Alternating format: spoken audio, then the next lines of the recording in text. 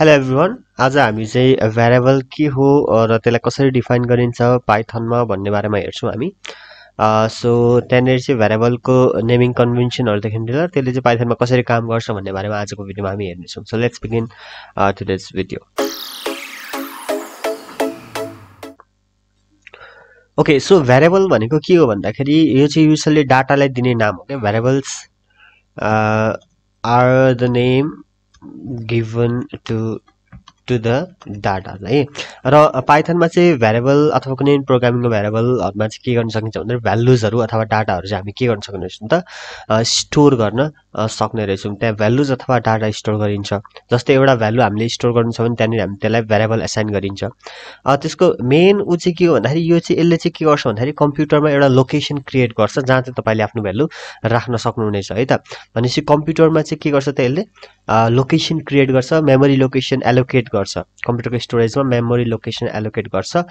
जसले चाहिँ तपाईको डाटालाई स्टोर गर्न सक्छ सो दैट पछि तपाईले गएर त्यसलाई निकाल्न सक्नुहुन्छ जस्तै लाइब्रेरीमा एउटा सेल्फहरु हुन्छ नि बुक सेल्फहरु हुन्छ नि त्यो सेल्फको स्पेसिफिक पार्ट चाहिँ स्पेसिफिक बुक हुन्छ नि त्यहाँनिर हैन जस्तै कुनै स्पेसिफिक पार्टमा चाहिँ एकाडेमिकको टेक्स्ट बुक होला कतैपटि चाहिँ प्र्याक्टिस बुकहरु होला कतैपटि कुनै क्लासको स्पेसिफिक बुकहरु होला त्यस्तै हो के भेरिएबल्स भनेको त्यो इन्टायर सेल्फ चाहिँ हार्ड डिस्क जस्तै भयो तर यो भेरिएबल्स भनेको चाहिँ के हो त्यहाँको स्पेसिफिक लोकेसन चाहिँ भेरिएबलले एउटा डिफाइन गर्छ जसरी चाहिँ तपाईले लाइब्रेरीमा बुक कुनै स्पेसिफिक बुक कतै राख्नुभयो जस्तै क्लास 3 को कुनै बुक कहीँ राख्नु भएको छ भने तपाईले कहाँ खोज्ने भन्दाखेरि तपाईलाई अटोमेटिकली थाहा हुन्छ किनभने तपाईलाई लोकेसन थाहा छ सेल्फको कुन लोकेसनमा क्लास 10 को बुक हुन्छ भन्ने थाहा हुन्छ त्यस्तै गर्छ भेरिएबलले कम्प्युटरमा एउटा स्पेसिफिक लोकेसन क्रिएट गर्छ जहाँ चाहिँ भ्यालु स्टोर गर्छ र पछि तपाईले त्यो भ्यालुलाई लिन अथवा चेन्ज गर्न पनि सक्नुहुनेछ जस्तै मैले एउटा यहाँनेरि भेरिएबल डिफाइन गरिदिए युजर एज भनेर इक्वल्स टु 0 ठीक छ एउटा मैले असाइन गर्दिए यसरी भेरिएबल यसरी असाइन गर्न सकिन्छ यो साइनहरुको बारेमा पनि हामी अलिकति डिटेलली नै हेर्नेछौं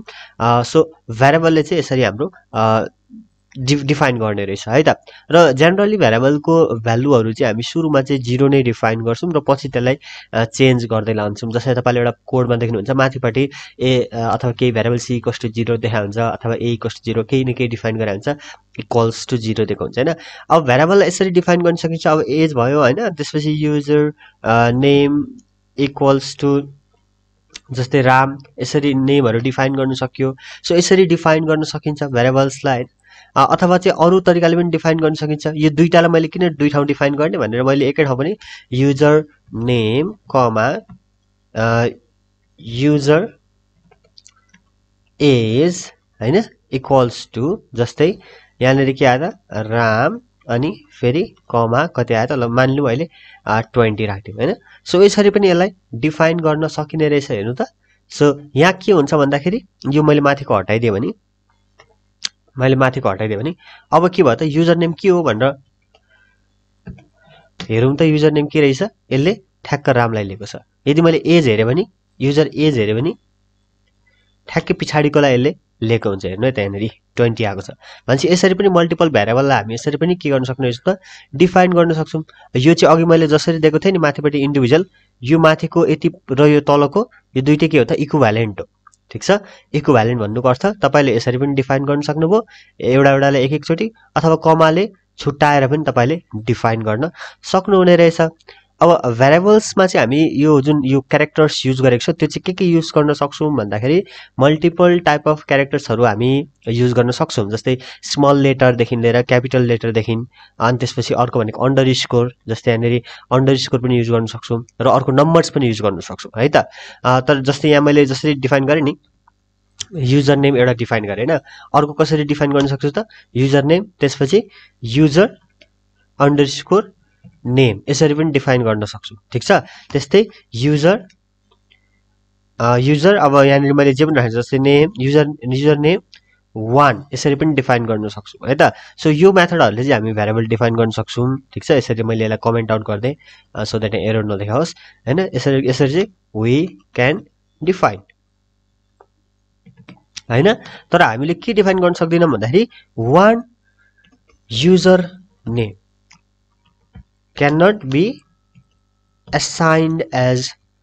variable अगाडिपटि नम्बर राखेर चाहिँ हामी भेरिएबल डिफाइन गर्न नसक्ने रहेछौं नम्बरलाई चाहिँ हामीले यदि भेरिएबल डिफाइन गर्न सक्छौं भने पर्छ भने त्यसलाई पछाडीपटि हामीले डिफाइन गर्दै गरेको पछाडीपटि नै राख्नुपर्ने हुन्छ यसरी युजर नेम 1 हैन अगाडिपट्टि चाहिँ हामी त्यसलाई नम्बरलाई अगाडिपट्टि चाहिँ राख्न सक्दैनौँ त्यस्तै अरु कुनै कुनै रिजर्भड वर्ड्स लाइक जस्तै प्रिन्ट इनपुट हैन इफ एन्ड यस्ता यस्ता वर्ड्सहरु यो प्रोग्रामिङको रिजर्भ वर्ड्सहरु जति पनि छन् तिनीहरुलाई पनि हामीले भ्यारिएबल्समा चाहिँ राख्न नमिल्ने रहेछ बुझ्नुभयो त यो कुरा यसलाई के गर्न नमिल्ने रहेछ त भ्यारिएबल्सको रूपमा डिफाइन गर्न नमिल्ने रहेछ ठीक छ अब यो भ्यारिएबल्सको कन्भेन्सन दुई तीन खाले हुन्छ जस्तै भ्यारिएबल्सलाई हामीले युजुअली चाहिँ दुई खाले कन्भेन्सन्स इन पाइथनमा चाहिँ दुई खाले युज गरिन्छ जस्तै हामी के गर्छौं त मैले माथि दुईटै खालको युज गरेर देखाइदिएको छु तपाईले यहाँनिर हेर्नु भने यो एउटा तरिकाले भ्यारिएबल डिफाइन गरिन्छ यो अर्को तरिका यो दुईटा डिफरेन्ट तरिका हो भ्यारिएबल डिफाइन गर्ने है त सो यो दुई प्रकारले चाहिँ हामी यसलाई डिफाइन गर्न सक्छौं एउटालाई चाहिँ क्यामल केस नोटेसन भन्छ र अर्कोलाई चाहिँ अन्डरस्कोर भनिन्छ जस्तै क्यामल केस नोटेसन भनेको चाहिँ क्यामल केस नोटेसन सो यसमा चाहिँ हामीले के गर्छौं भन्दाखेरि युजरले चाहिँ के गर्ने रहेछौं त जस्तै अघि हामीले गर्यौं नि युजर अनि त्यसपछि क्यापिटल युज गर्छौं के प्रत्येक वर्डहरुलाई चाहिँ हामीले क्यापिटल यसरी फर्स्ट क्यारेक्टरलाई क्यापिटल गरेर गर्छौं युजर नेम इक्वल्स टु 18 हैन जस्तै this is a variable name यसरी पनि हामी के गर्न सक्छौं त नेम यसरी पनि डिफाइन गर्नु यो चाहिँ क्यामल केस